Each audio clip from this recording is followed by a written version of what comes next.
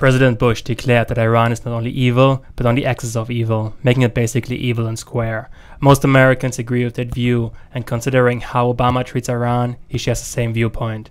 However, none of them is a good source, and to answer whether Iran is evil or not, let us look at its history. Up until 1906, Iran was a monarchy and the Shah had absolute power, which he used to sell out his people to Great Britain, France and Russia, the imperial powers of that time. This made him very wealthy, but caused massive poverty. Ultimately, his people revolted and overthrew him.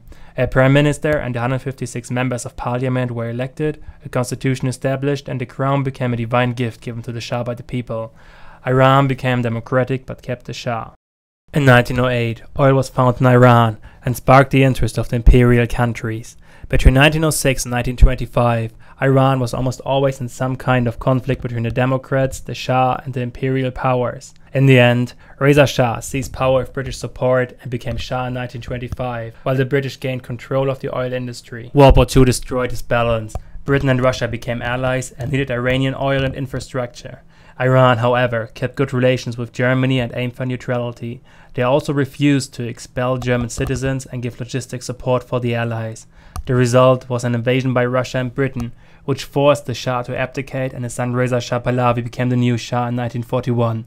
It took until 1946 for the last Allied troop to leave Iran. The parliament survived all of this and could still elect a prime minister. The most important one was Mossadegh, elected in 1951. By a series of emergency decrees, he amassed more power than the Shah himself. His priority was to nationalize the oil production, taking away the control from the British. The Time magazine crowned him the Man of the Year of 1951. This time it was the USA to intervene. Having a Cold War ahead, they needed a secure oil supply. Mossadegh had to be overthrown. The grandson of Franklin Delano Roosevelt, Kermit Roosevelt Jr., was sent to instigate Project Ajax, aiming to get rid of Mossadegh.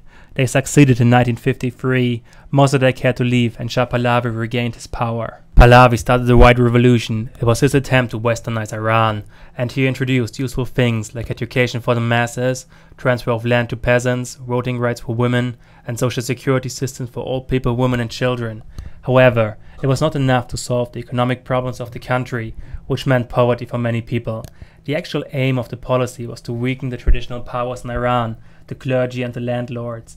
Plus, his rule became more dictatorial, using violence and corruption to centralize as much power as he could. Still, the growing middle class considered him only a Western puppet. And so in 1979, the people revolted against him and were led by Ayatollah Khomeini, who was seeking a theocracy in Iran. The revolution succeeded and the title of the Shah was abandoned. The theocrats also eliminated competing political forces, murdering Marxists and socialists by the thousands. Iran became a theocracy, but still left some democratic elements.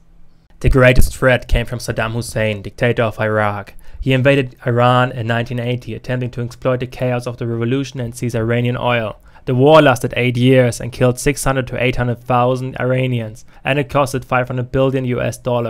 At the end, Iran won and was angry. Saddam Hussein was basically a US minion, receiving US funds, weaponry, special training forces, military intelligence, and even direct military support during the war. Hussein only became evil to the West when he invaded Kuwait in 1990, which caused the First Gulf War. After the war, Israel became the greatest threat. In the eyes of Iran, Israel is a minion of the USA. It receives massive US funds and military support, much like Iraq under Hussein. It occupies the sacred land of the Muslim faith, it is oppressing Muslims in Palestine and Gaza, and it is already conducting sabotage and assassinations in Iran. Since 2010, 4 Iranian nuclear scientists were killed by Israeli agents. A 5th murder failed. The Stuxnet virus turned out to be aimed at Iran's nuclear facilities and could have only been made in the USA. For Iran, Israel is a hostile imperialist.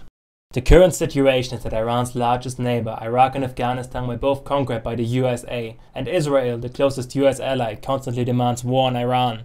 Considering how much more powerful the USA is, this is an existential threat to Iran. The solution for them is to build a nuclear bomb. Britain did the exact same thing when it felt threatened by the Soviet forces after World War II. That is to say, Iran is by far not an innocent victim. It actually has severe problems. It is supporting terrorism, restricts women's rights, lacks a free press, oppresses, tortures, is undemocratic and corrupt. However, Putting it in relation, Iran, the USA and Israel are quite similar. For example, in Iran, the highest scholars of Islam elect the prime minister candidates, which is called undemocratic.